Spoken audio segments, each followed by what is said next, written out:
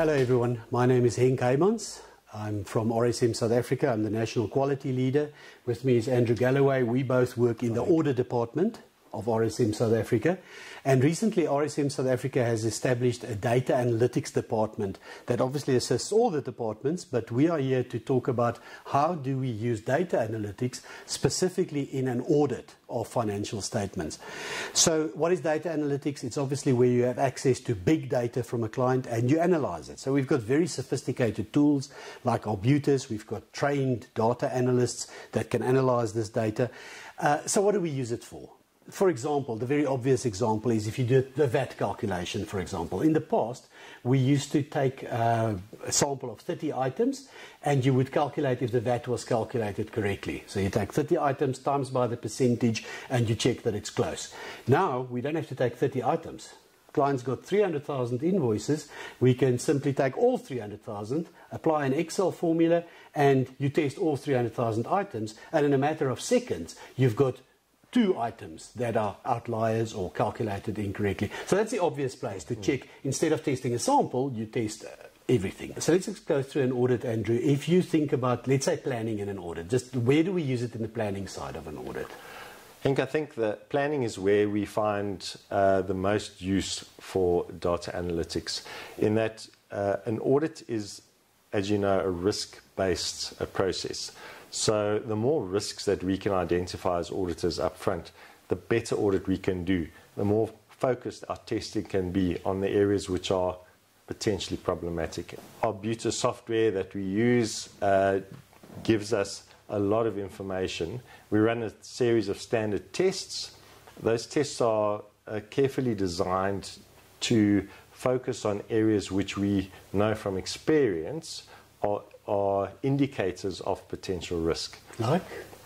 So, for example, we can look at the data and we will run duplication tests. Okay. So, for example, as you mentioned earlier, you could have a huge population of 300,000 transactions, and immediately we can identify where there may be duplicates.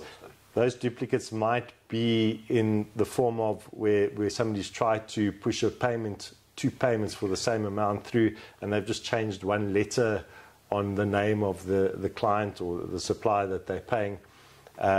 We can pick that up. So using fuzzy logic, all those buzzwords in terms of data analytics, they are very useful actually in helping us to identify those risks. And in the past, you wouldn't have had a chance to pick that up. If you have 300,000 or 1 million invoices, there's no chance that you will pick up with a sample that 2 invoices are for exactly the same payment, but the supplier name just changes by 1 letter. So it just makes a big difference at the planning, because you identify the risk. You can see which transactions we need to focus on. Okay, and then during the audit, what can we use that for? It will depend on how sophisticated our client's accounting package is, but on the more sophisticated packages, we can really do a deep dive into details of each transaction. For example, who authorized that transaction, who approved that transaction. We can really get a lot of information, and that is very helpful to clients as well in terms of value added. When we put our management letter together, we're able to go to them, sit before the audit committee and say, do you know that out of the 300,000 transactions, we identified that these 5, not 5 transactions, these 5 were potentially problematic and might be an indicator of something that you need to look at and address in your system. What you can also do is you can actually link transactions from different parts. So if you sell something, you can actually take the purchase of that item, compare the two, and you can see the item was sold at a loss or Absolutely. At a smaller gross profit than you would have expected. Absolutely. So as an audit partner, you're the one that at the end signs off the audit report.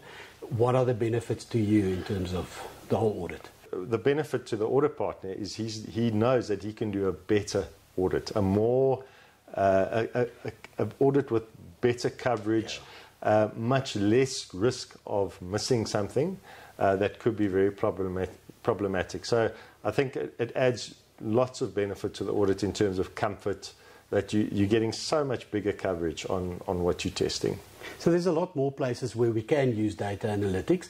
We just literally scratch the surface because we just want to give an idea of what data analytics can be used for. And also just to show you that we've got tools, depending on the type of client, depending on the sophistication of the client system, ranging from the very simple to very, very advanced technology that we can use to identify anomalies. We talked about fuzzy logic and things like that, all the way up to the most complicated technology.